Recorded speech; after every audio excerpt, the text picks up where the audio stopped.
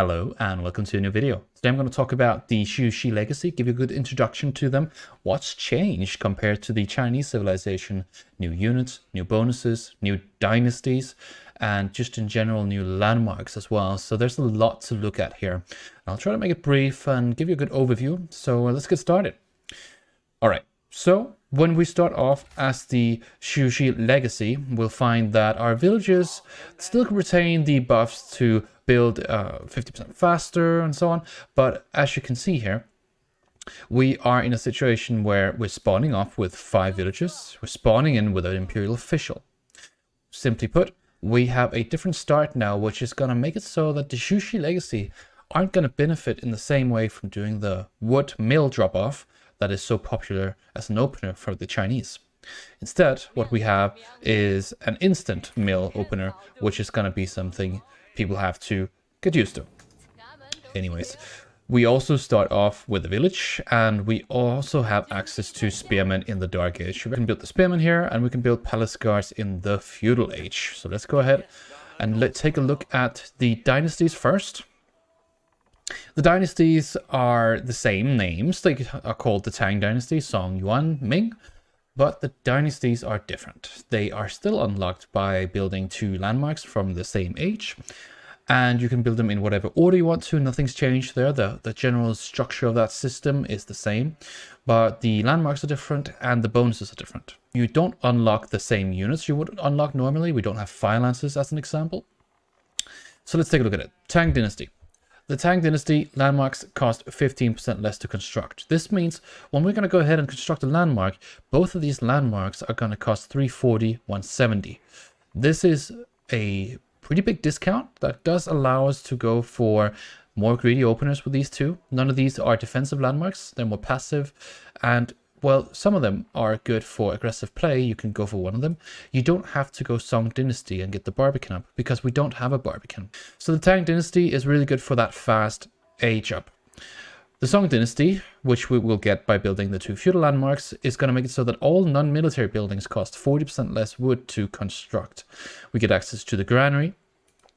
And so what you'll find is every single building down here that is not of the military type, the red, is going to be not discounted, but all the other ones will. So you'll build houses for 40% less, you'll build farms for 40% less, you'll build granaries for 40% less, you'll build full granary setups for 600 wood, which is absolutely insane. So you can boom really, really well with Song Dynasty. You're not going to get an increased villager production, but you'll get a really good reduction to wood. The Yuan Dynasty is going to provide us with pagodas, no fire lances, unfortunately.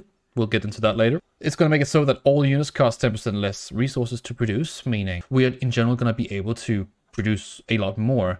We'll also need more production buildings to be able to fit all that eco inside of our production when we unlock the Yuan Dynasty. This is going to be a good one in the mid game when you are going to start pumping out more advanced units that cost more. The Ming Dynasty is crazy. Ming Dynasty is absolutely splitting insane. Damage of Chinese unique units increases by 15%. This is a flat university upgrade almost, right on top of all of your unique units, and you are probably going to be running primarily unique units. So this is quite a bonus to get from the Ming Dynasty. It's also expensive, of course. We are required to get 2 of the Ming Dynasty, so H4 landmarks, and that's going to be expensive, but if you can get it, your units just in general are buffed so much. That's it for the dynasties. We're going to go ahead and move on to the first 2 landmarks in the Feudal Age. We have access to the Xiangnan Tower and the Meditation Gardens. The Xiangnan Tower is a drop-off point for officials. It also creates a free unit of the type from the barracks, archer range, and stable, so no siege workshop, every time you build one. So let's go ahead and build the Xiangnan Tower. So there are no upgrades inside of the Xiangnan Tower, but let's take a look at how it works with the construction of buildings. Whenever I'm going to build a barracks here, a spearman will spawn. I'll build an archer range, a shogun will spawn, and a stable will make a horseman spawn. Inside of the barracks, we have access to spearmen. Spearman upgrade, we have access to palace guards in the Feudal Age.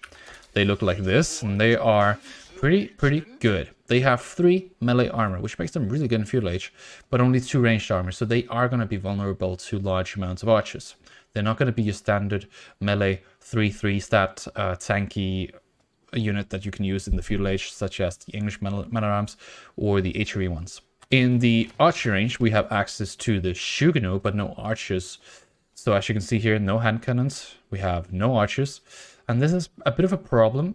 The Shuganus are, of course, slower. They don't attack from as far away as longbows, for example. So you'll find that the Shuganus aren't, in the first place, going to counter longbows, whereas archers would be a good addition in a horseman composition to deal with, for example, an English rush.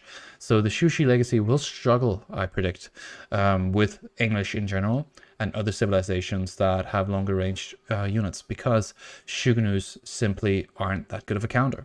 Not having archers makes our compositions a little bit slower, so you are going to find that maybe you should play the civilization a little bit more defensively, with focus on boom. In the stable, we have access to the horseman and a scout in the feudal age. The second feudal age landmark, which will unlock Song Dynasty for us, is the Meditation Gardens, and what it does is it has an area of effect where within this radius you'll be able to get a constant trickle of resources based off the resources within that area. So if I'm going to go ahead and build the Meditation Gardens here on the berries, I'll get a 48 flat food per minute. If I build it between the berries and the stone, I'll get 30 stone and 48 food, and with the gold down here, I'll get 30 gold as well. So it's a really nice passive income landmark. So if you get Song Dynasty together with this, and you put it on stone, for example, after pretty much just 10 minutes, you'll be able to get a passive town center or just upgrades for your towers. If you put it on stone, you can also get those eco upgrades a little bit faster, a little bit more food. There's a lot of possibilities with this one, and you can place it on a lot of resources. For example, over here, we have access to a lot of gold and a lot of food. Let's go ahead and plop it down. Let's unlock the Song Dynasty. We can see what we're talking about with the reduction. The reduction is going to make our farms cost 45, our houses cost 30, and these are just going to be examples. Our village costs 75. TCs will cost 240 wood and 350 stone. So even with the TC nerf, this has got to be insane for booming, because you can pump so many buildings out for so cheap. Let's go ahead and take a look at the new landmarks for the third age. These have been changed as well, so we have access to the Shaolin Monastery and the Mount Lu Academy. The Shaolin Monastery is a religious landmark and it acts as a monastery, but it produces a special unit called the Shaolin Monks. These cost 200 food, and they're actually pretty strong. If you pit these up against samurai, they'll actually be able to defeat them one by one. They have 15 base damage. They have 1.19 movement speed. They also have the ability to carry relics. So these guys here, they're good at fighting. They are also really good at regaining health when out of combat, and they can carry relics. So this is overall a pretty strong landmark. You have the standard monastery upgrades inside. The other landmark is the Mount Lu Academy. What it does is it makes imperial officials collect tax twice as often, and it also collects 20% of taxes as food. So if you place this one, let's say close to a full farm transition, you'll find that when the imperial officials are collecting tax from there, which they will do by a lot, you'll get even more food than you would normally. So this is going to be a really strong landmark. From the Mount Lu Academy, we have access to 4 different upgrades, and they're all eco-based upgrades. We have the Imperial Official upgrade with the movement speed. It's called Single Whip Reform. It makes your Imperial Officials move 50% faster, flat. The next one is Regional Inspection, making Imperial Officials supervise instead of 150%. It will supervise at 300%. The next one is the Military Affairs Bureau. It makes officials able to supervise keeps, outposts, so they get a reduction in the damage taken by 35%. Then we have Imperial Red Seals, which increases your Imperial Official limit by +2. It also gives you an Imperial Official upon completion. So this is a really, really strong one. In general, there's a lot of Imperial Official upgrades here. One thing worth noticing is for the pagodas, we are able to produce the Shaolin Monks. The pagodas are required Yuan Dynasty, and that means that you will have access to the Shaolin Monks anyways, but the Shaolin Monks can also be reduced here.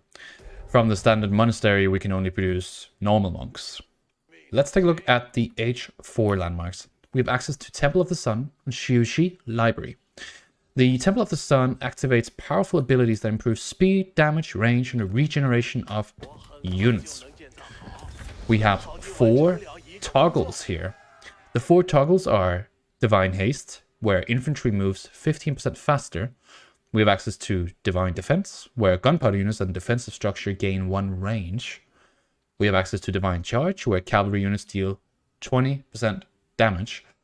We have access to Divine Vitality, which makes units out of combat heal 2 health per second. That is really good. These upgrades are insane, and this landmark in general is going to be super good for your late game compositions. Whether you want to go siege with the Divine Defense, or if you want to go with a lot of palace guards and flood your enemy, you can get that movement speed. You can also go heavy on the cavalry, which we will talk about a little bit later, and you can go with Divine Vitality. The other landmark for H4 is the Zhu Xi Library, and it has 5 upgrades to choose from. You can only pick 2 of them, but these upgrades are mad. So we have access to Roar of the Dragon. Roar of the Dragon is an Imperial upgrade at 1,000 resources, and it is going to make your Spearmen and Horsemen gain a Fire Lance when they're charging. Just let that sink in. That is absolutely mental to think about. The next one is about as crazy as well. At 10,000 bolts is what the upgrade is called, and it makes your Shogun and crossbowmen fire an extra bolt, making crossbowmen a lot stronger in the Imperial Age than normal. The Dynastic Protectors allows production of unique cavalry units, the Imperial Guard and the Yuan Raider. The next one here is Advanced Administration. The Advanced Administration makes Imperial official gain 150 health. Their maximum gold capacity will be increased by 80, and your Imperial official limit is increased by 2. The next one is Cloud of Terror. Cloud of Terror adds an AoE damage to your bombards, so when you fire with them, they almost act as mangonels in terms of AoE. Let's take a look at the remaining units that we have not covered. When you get to the Imperial Age, you'll be able to produce Grenadiers as well. The Grenadiers do not require you to get the Ming Dynasty as it does with the Chinese original civilization, so whereas you don't have access to hand cannons, you have access to Grenadiers. And we have access to 2 new units, the Yuan Raider and the Imperial Guard. The Yuan Raider is a really good raiding unit, hence the name. The Yuan Raider is special because it has a lot of line of sight, as you can see. It also has 4 ranged armor. It has 15 base damage. And then it does +5 versus workers. It has 200 flat HP. So this is a really just overall good unit for raiding. And it also doesn't do too bad in fights, though it doesn't have any bonus damage. So from the Yuan Raider, you can really start doing some good raids with these once you're in Imperial Age. The next unit is the Imperial Guard. The Imperial Guard is very, very strong. The unit itself has 350 base health. It has 6 melee armor, 6 ranged armor, and a 35 base attack. Now, granted, these units cost 280 a pop instead of the 240. When it comes to siege, nothing has changed besides we don't have access to the clock tower, and we don't have access to the special Nesta Bees upgrade, which means we are going to run property compositions that are just going to come out from the siege workshop, as we aren't going to access the siege automatically upon H3. Our siege is also strong in the late game. This is overall a late game civ and going to be really strong once you get to that point. I hope you've enjoyed this video about the Zhu Xi Legacy. I think they're really interesting. They have a lot going on for them and play just so differently from the Chinese counterpart.